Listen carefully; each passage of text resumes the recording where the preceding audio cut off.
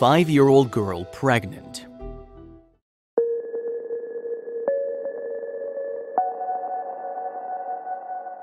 Extraordinary things always happen in the world, as in Lena's story, a girl who became a mother at just 5.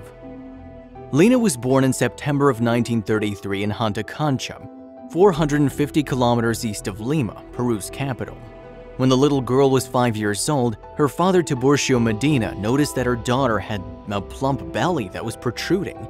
At first they thought it was a snake bite and blamed a Pous disease, but when he took her to the Jairo Glosado gynecologist, he discovered she was pregnant, 7.5 months pregnant. The girl, who'd become to menstruate at 2 years and 8 months old, had conceived her son at the age of 4 and 8 months old. After that, the police arrested the father, suspecting him of abusing his daughter, although he was released a few days later. Later, they arrested one of the girl's brothers who suffered from mental problems, although they couldn't prove his guilt. At that point, DNA studies didn't exist that could have proved the case.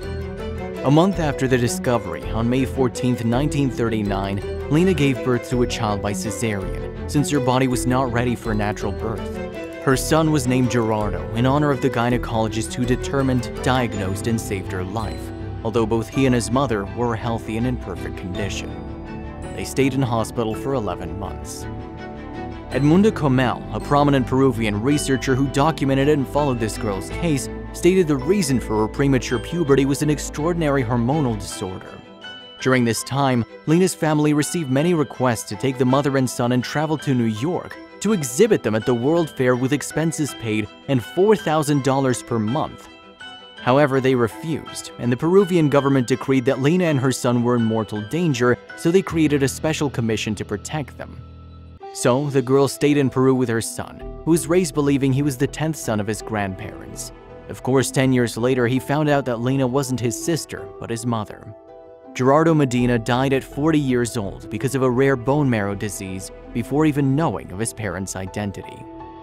Thank you for watching. I hope you enjoyed this video. Please make sure to subscribe to our channel and hit the notification bell so you won't miss our latest uploads.